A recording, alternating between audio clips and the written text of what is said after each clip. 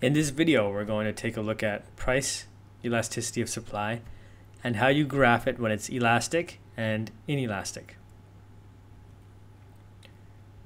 I want to draw your attention to elastic supply on the left, and we're going to take a look at this first.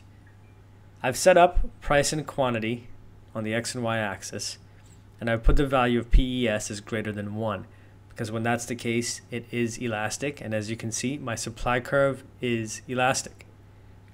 Now what that means is when there is an increase in demand, so our initial starting point is P star, Q star, and then there's a sudden increase in demand, that increase in demand can be met with a relatively small change in price. And when I say relatively, that's in comparison to the change in quantity.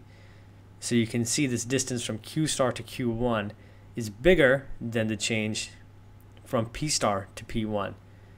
So when supply is elastic, quantity can be increased with a relatively small change in price.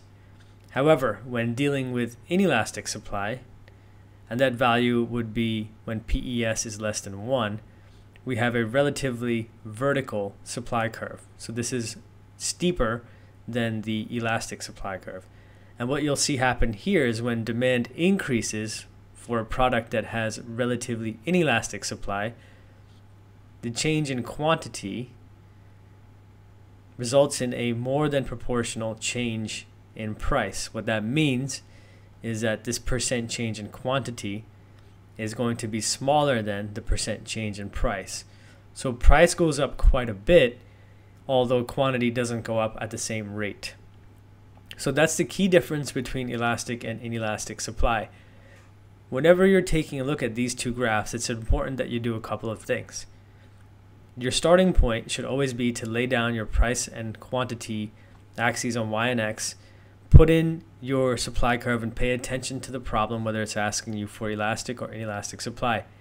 Then draw on your demand curve and set P star and Q star. And when anything moves, I always insist that students draw arrows, whether that's price increasing to P1, quantity going from Q star to Q1, or the demand curve shifting, right? This ensures that when the examiner takes a look at your problem, they can identify what change you've made very clearly. So you'll see our final result is a price of P1 and an increase in quantity supplied of Q1. And as you graph these diagrams, again, take care to make sure how you draw in your supply curves and be careful how you draw in changes. I'll see you in the next one.